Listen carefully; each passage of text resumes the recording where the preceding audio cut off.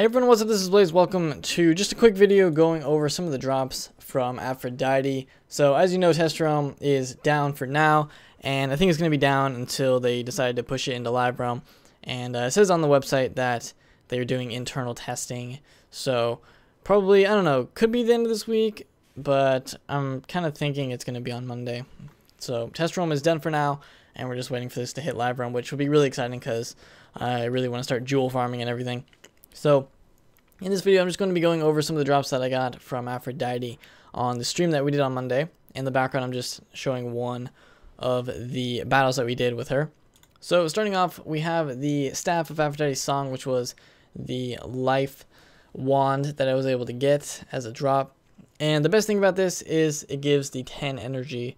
So I'll probably be adding this to my energy set just for that 10 energy. The other stats aren't really good, so you wouldn't really use this for a battle type of wand. I mean, Maycast Life Blade could be good, but I don't really see it being that useful, at least for me.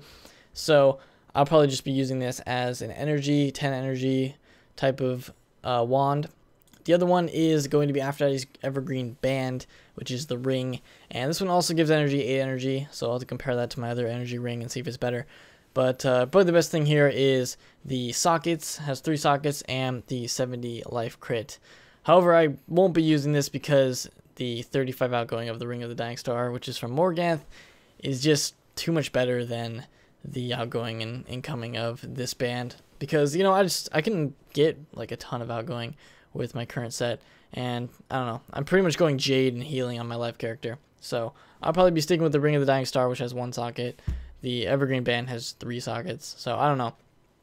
That doesn't really matter. It just depends what kind of jewels you get, you know, if you get lucky with a good jewel or not. So I'm going to be sticking with the Ring of the Dying Star, but here is the Evergreen Band, which is Life School only that she drops. And the final piece of gear that we got that I wanted to look at was the Aphrodite Stinging Nettle.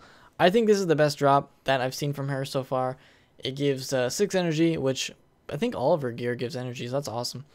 And it also gives 23% to each of the spirit schools, which 23% resist, I mean.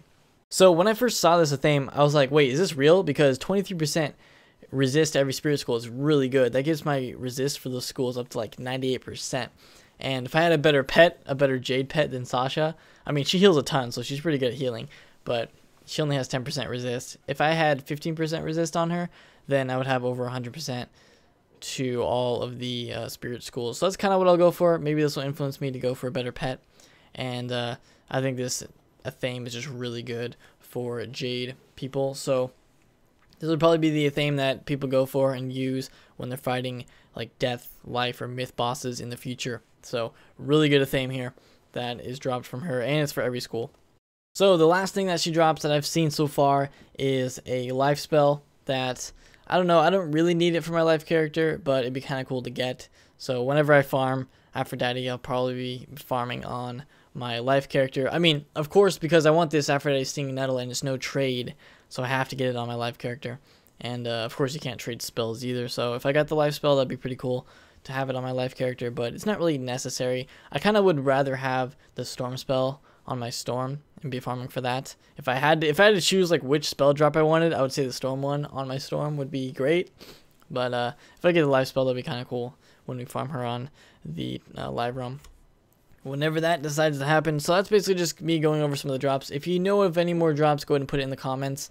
So these are the drops that we found so far. I'll definitely be farming for some of these because they're really good just for energy, and of course the theme's just good for my Jade set. But that's going to do it for this video, so hope you guys enjoyed it, and hope you guys are excited as I am for this being brought into the live realm soon. And, you know, happy farming with all the stuff with jewels and the new gear and all that kind of stuff. So that's going to be it for me today. Leave a like if you guys have enjoyed, and I'll see you all next time.